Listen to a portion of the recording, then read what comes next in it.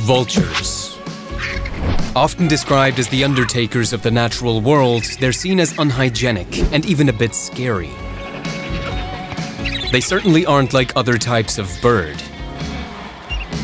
They're known for their size, robust immune system, and strong stomach, all of which allow their unusual diet of carrion. But while bacteria-ridden flesh isn't a problem, there's one thing they can't fight off: man-made poisons. A scavenger is commonly defined as any animal that feeds on decaying organic matter. Various animals are classed as scavengers: birds such as vultures, crows, and seagulls; mammals like hyenas, coyotes, raccoons, and foxes; sea creatures including eels, crabs, and lobsters; and insects like cockroaches and blowflies. Many of them, like hyenas, will also hunt when given the chance. And likewise, some predators such as lions and wolves will engage in scavenging behavior if no other food is available. However, this is usually a last resort.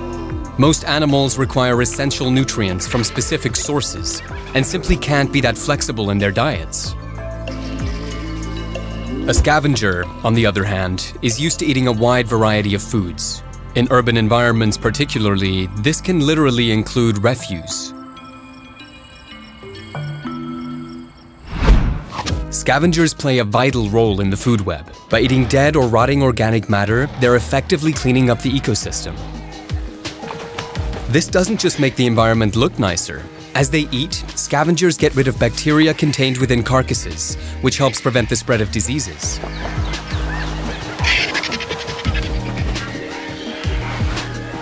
Vultures are especially good at this. Their strong stomach acid kills off toxic bacteria like anthrax and botulism. And thanks to their ability to fly high and spot dead animals over long distances, they're usually the dominant scavengers in an ecosystem.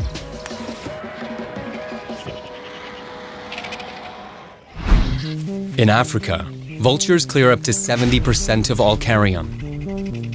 But across the world, vulture populations are under threat. Of the 23 species on the planet, 3 are endangered, and further 9 are critically endangered. One of these, the California condor, is found in North America. The rest are so-called Old World vultures, found across Africa and Eurasia. In fact, compared to all birds worldwide, Old World vultures are declining at an alarming rate. But why? One of the main reasons is they're being poisoned. In the 1990s in South Asia, an estimated 90% of the vulture population was wiped out by the medication diclofenac. The dead cattle they'd been feeding on had been given the medicine, which is highly toxic to vultures. And across Africa, but especially in the south and east, vultures are also dying in large numbers. Official data suggests that more than 16,000 have been poisoned since the 1960s. Sometimes it's accidental. This Andean condor is thought to have been poisoned by drugs given to cattle. Its condition is fragile. Other farmers or herders often poison dead livestock to keep away dangerous predators such as lions. But other times, it's deliberate. Poachers routinely poison their kills to prevent vultures flocking and giving away their position. In 2013, 500 vultures died in Namibia after feeding on an elephant carcass poisoned by poachers. As a result of all this, the 7 most endangered vultures in Africa, plus the bearded vulture, which is near threatened, have declined by around 62% in the last 30 years. The decimated numbers are exacerbated by the fact that vultures lay eggs so rarely, just 1 or 2 a year. With so few offspring, restoring the population is even more difficult. But surely there are enough other scavengers to take over vultures' position in the food web. Well, yes there are, but that's exactly where one of the problem lies. Another vital role played by vultures is to indirectly control other scavenger populations by reducing the amount of food available. And as we saw earlier, Some of these scavengers are also predators, like hyenas or lions, which can threaten humans and livestock.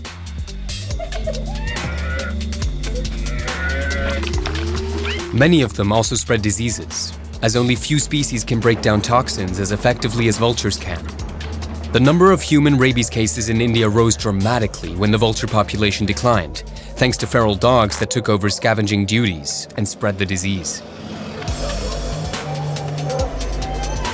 Vultures don't just remove toxic bacteria from the ecosystem, but they are also very clean creatures.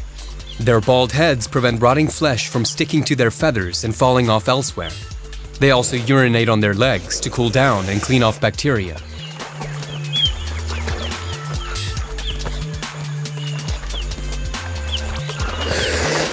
And by flying long distances, they can spread nutrients far and wide. Recently, one young vulture was recorded flying nearly 1,800 kilometers in just 3 months. In fact, vultures are so crucial to ecosystems that they are known as keystone species. Poisoning isn't the only thing that's killing vultures in Africa and Eurasia. Windmills and power lines cause fatal accidents, because vultures tend to look sideways rather than straight ahead. And the trade in vulture meat, especially heads and feet, which are used in traditional medicine, also contributes to the decline.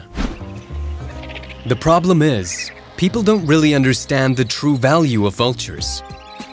One survey found that 75% of responders think of them as dirty undertakers. On-the-ground conservation efforts are raising awareness and trying to change vultures' image.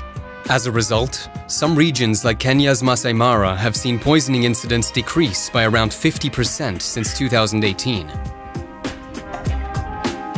There are also global initiatives like International Vulture Awareness Day, which aims to raise awareness among people who wouldn't normally have anything to do with these birds.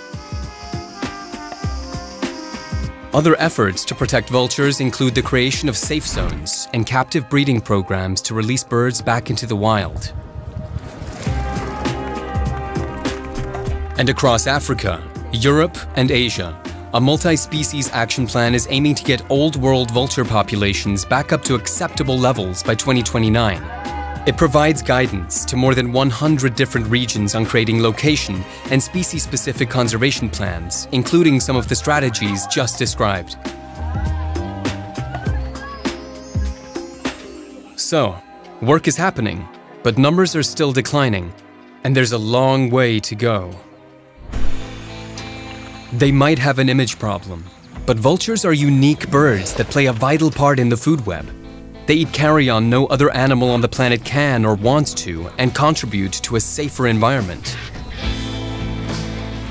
If we want to keep our planet healthy, it's vital that we save them.